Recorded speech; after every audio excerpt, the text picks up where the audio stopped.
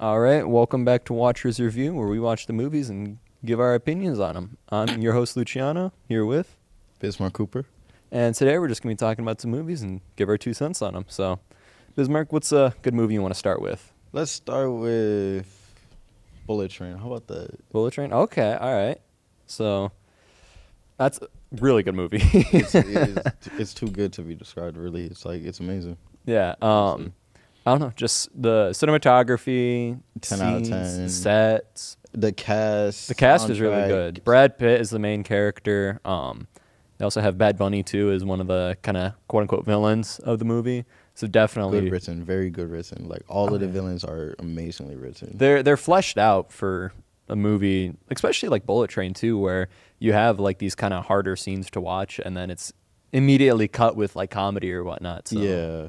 I think It's too, it handles itself well. It like knows when to take itself seriously, but also still kind of joke around and Yeah. be a fun movie to watch. It is. It's like also it's just like the way that it just runs like amazingly is like really good. Oh, yeah. Like the way how all of it goes like progressively, how you get farther down the train. Oh, yeah. Like, throughout the movie. I didn't even think about that. Yeah, he travels down the train and whatnot, and you get more like progression. Yeah, and then finally at the end, like the final stop, they're all the way at like the back of the train or so. It kind of by the front. It Yeah, kind of reminds me of level bosses in like a video game, where like Yeah, as you go through like the yeah. different rooms, or like especially like Mario or something, you Oh, get to the end of a yeah, world and then yeah. you have like a boss. Yeah, Like I that. can That's see what that. it reminds me of. But you get like And a new each character. room having like a different villain or something. Yeah, like, and different they're all story different going themed on. too. Like even though it takes place in like a commercial bullet train, it's each segment has like its own characteristics. Like you have like the bougier one where it's like the nice bar kind of area and whatnot, and then you also have the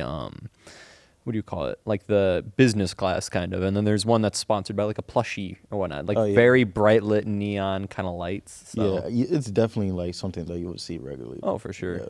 So definitely, sets are great. The music too. Like I think it's when a movie has good music, it's not really like the main talking point. It gives it like a different like feeling. Yeah. Like, the music is a huge part of like how a movie is like portrayed. Yeah. I think too with this one, it was just good because it was like, oh, it's subtle. It like fits in. It doesn't have to do anything, too much. So, but yeah, no, very good movie. Definitely watch it. The character, like all the villains are fleshed out too.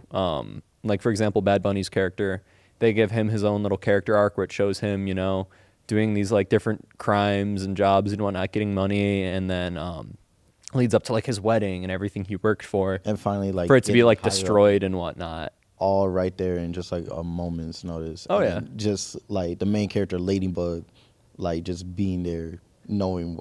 Yeah, he's technically filling in for Carter. Yeah. And he was like, yeah, Carter, he's not here. He's got like a stomach bug or whatnot. And they're like, I think the villain at the end was like, I want Carter. And they're like, we don't we don't know where Carter is. He's, Like he's it's got not a my flu. fault. Yeah. Like I'm just filling in. I'm just filling in for him. I'm Yeah. just here. He's like, oh well, I'm gonna kill you anyway. Yeah. Like The comedy in the movie, it's very tasteful while still being like funny.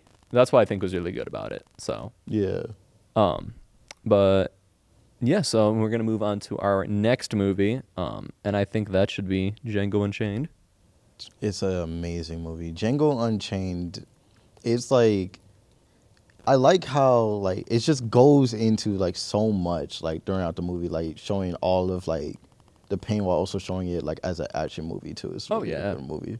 It's very interesting, It's you'd have to really watch it to kind of understand much of kind of what we're saying, but it's a great cast too because it's not like they're casting Adam Sandler in a horror movie, or like Yeah, it's- The Rock in Yeah, like they take something. more like serious actors, I guess. Yeah. Yeah. Like you can Samuel L. take- Jackson, his role in the movie is very fitting with everything else he does. Like if you know his performance in one movie, that's how it is in this one, just times by 10.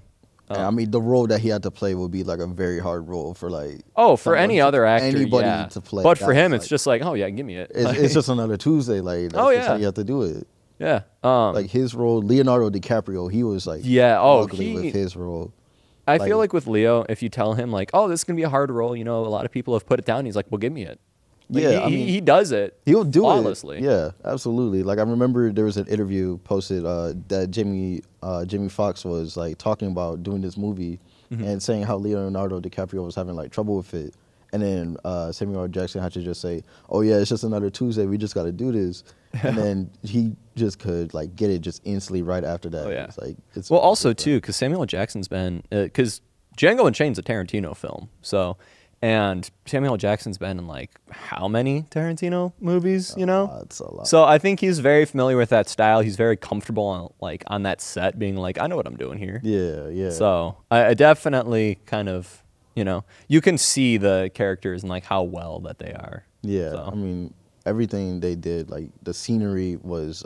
Oh my gosh, yeah. The scenery was crazy that they had some of the camera shots were really. Oh yeah, good too. I remember like with some of the fields or whatnot, or like when they were or like one of Django's first views. Like jobs or whatnot, when they're like. You can see the farm down below it and whatnot. Oh yeah, when he showed up with the blue suit or so. Yeah. That was a really good. Like I liked that just whole, like the landscape views, like the cinematography that they had was really really good. Oh yeah, very good movie though. I do enjoy that one a lot. Yeah, it was a good movie. The ending. That was a 10 out. That very, was a good ending. It wasn't like one of those endings where it's like, oh, everything is good or whatnot. It's gonna be great. It kind of I don't want to say a cliffhanger, but like. It left you with something. Yeah, it leaves a little, I don't want to say a little bit to be desired, but it leaves you with a little bit of ambiguity and kind of wondering like, what's going to happen next? Yeah. Like, what does this mean or something like exactly. that. Yeah. Like, I think too, it's like one of those sweet endings. It's not just like a Marvel ending like, oh, everything is going to be back to normal. Like it's not, you know, like one of the main characters that Django follows, Dr. Schultz, he dies. So it's like, everything's not fine. It's always not great, like seeing a character die at the end of the movie. Like, especially too because Schultz, he basically almost sacrifices himself to kill Candy, who's like the slave trader kind of owner who they're talking to get Django's wife back because she's on the plantation.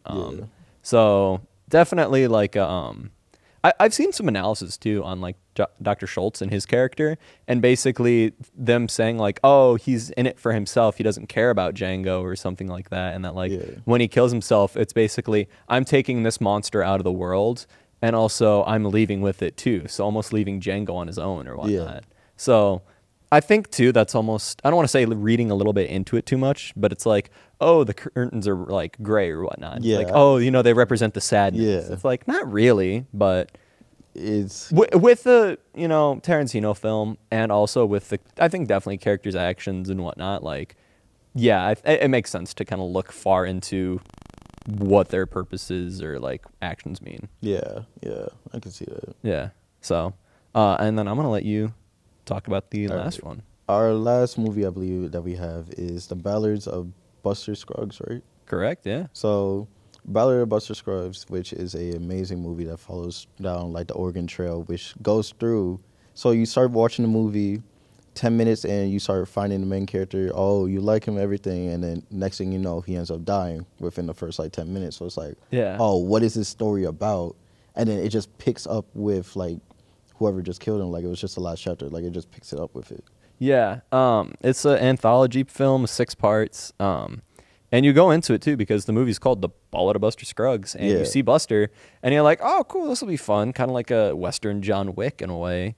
And then he dies, and you're like, oh, what's going on here? Exactly. And then you go to the next part, and then the next part. And they don't really overlap too much, but, like, they all have that central theme of, like the Oregon Trail, kind of like Wild West America in a way.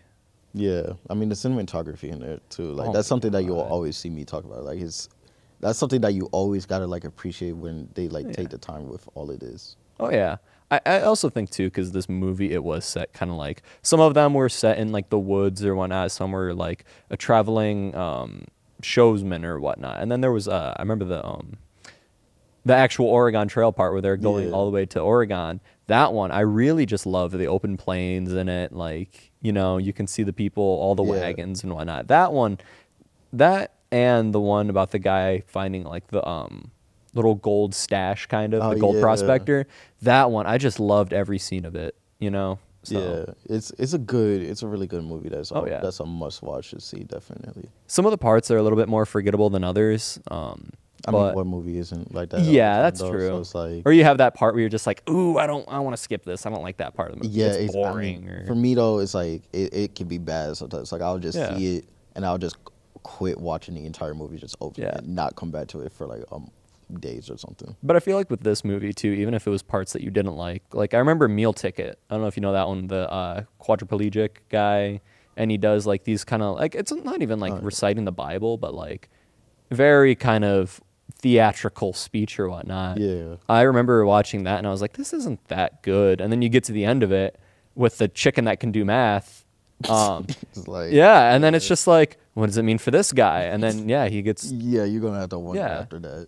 And then you just see the empty cart with just the chicken in there and without the guy, and then you're like, oh, you know? Yeah. So I don't know. It really keeps you entertained too.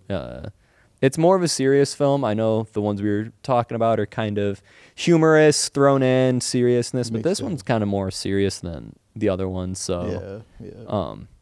but no, very good movie. I do highly recommend it. Very fun to watch. Definite watch for anybody who's looking for a good movie. Like Yeah, that's- anyone who's got like an itch for kind of a wild, no, not like a Wild West, but like kind of like somewhat.